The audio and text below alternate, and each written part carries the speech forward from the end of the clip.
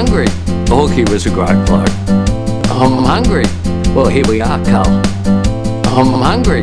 I'm the one running for public office. I'm hungry. I won't let them down. Did you think you were going to die? Absolutely.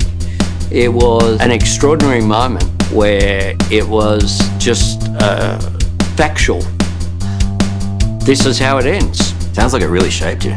Just into the newsroom of a crash today involving federal Labor leader Anthony Albanese.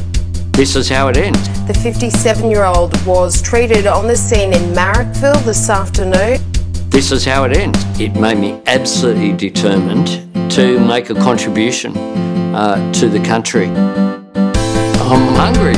Hawkie was a great bloke. I'm hungry. Well, here we are, Karl. I'm hungry. I'm the one running for public office. I'm hungry. I won't let them down. I was 46 years of age. I'd lived with this for 30 years, the knowledge that my father might be alive. At that point in time, I wasn't sure if he was going to walk in and say, but I have no idea how you came about. Karl left. I didn't want the marriage to end. We'd spent Christmas together. I thought we would end our life together. That was the vision that I had. That was really difficult to come to terms with. It made me absolutely determined to make a contribution to the country. I'm hungry. Hawkie was a great bloke.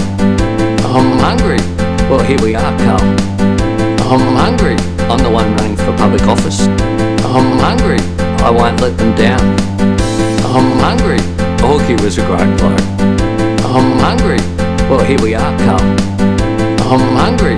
I'm the one running for public office. I'm hungry. I won't let them down.